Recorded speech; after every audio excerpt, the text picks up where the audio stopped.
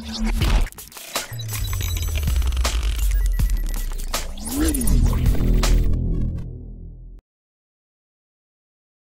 friends, sports பத்தின செய்திகளை உடனுக்குடனா தெரிஞ்சுக்கொள்ள நம்ம தமிழ் கிரிக்கெட் சேனலை சப்ஸ்கிரைப் பண்ணுங்க.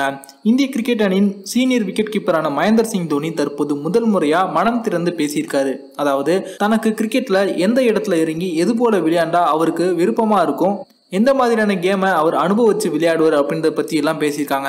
அது பத்தின முழுமையான விவரத்தை பார்ப்போம். இந்திய கிரிக்கெட் அணியின் சீனியர் வீரரான மகேந்திர சிங் தோனி உலகக்கோப்பையில இந்திய அணி அரையிறுதியில தோற்ற பிறகு சர்வதேச போட்டிகளில் விளையாடுவதில் இருந்து தற்போது ஒதுங்கி இருக்காங்க.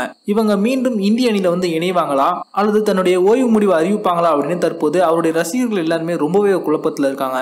இந்த சமயத்துல மகேந்திர சிங் தோனி ஒரு தனியார் நிறுவனம் நடத்திய நிகழ்ச்சி ஒன்றில் கலந்து கொண்டு பேசிய போது அவரிடம் சில கேள்விகள் கேட்கப்பட்டுச்சு. அதாவது, உங்களுடைய கிரிக்கெட் வாழ்க்கையில எந்த இடத்துல நீங்க களமிறங்கி விளையாடணும்னு ஆசைப்படுவீங்க, அதே போல எது போல விளையாண்டா உங்களுக்கு பிடிக்கும் அப்படின்னு உங்களுடைய கருத்துக்களை சொல்லுங்க அப்படின்னு கேட்கப்பட்டுச்சு. அதற்கு அவங்க என்ன சொன்னாங்க அப்படின்னா, ஆரம்பத்துல நான் இளம் வீரரா இந்திய அணியில களம் காணும் போது மேல்வரிசையில இறங்கி விளையாடுவதை ரொம்ப விரும்பி இருந்தேன். காரணம் என்ன அப்படின்னா, அப்போ நான் இளம் வீரராக இருந்த காரணத்தினால 50 ஓவரும் நான் பேட்டிங் பிடிச்சி அணியோட ஸ்கோரை இமாலய இலக்கா உயர்த்த வேண்டும் அப்படிங்கிறத என்னோட ஒரே எண்ணமா இருந்துச்சு. அதன் பிறகு எனக்கு கேப்டன் பதவி கொடுக்கப்பட்டதுக்கு அப்புறம் என்னுடைய சுமைகள் அதிகமானுச்சு.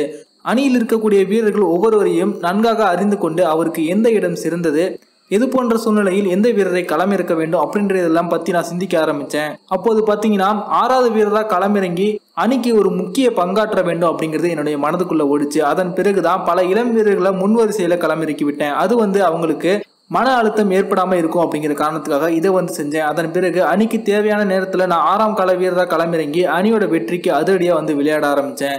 6வது வீரரா களமிறங்கி நான் 15 பந்துகள்ல 30 ரன்கள் அடிக்கிறது எனக்கு ரொம்ப சந்தோஷத்தை ஏற்படுத்துச்சு.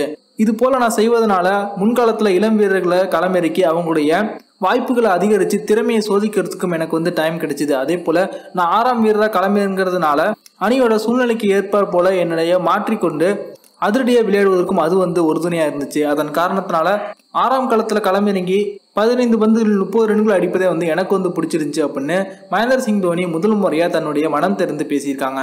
இந்த வீடியோ உங்களுக்கு பிடிச்சிருந்துச்சுன்னா லைக் பண்ணுங்க, ஷேர் பண்ணுங்க. நன்றி.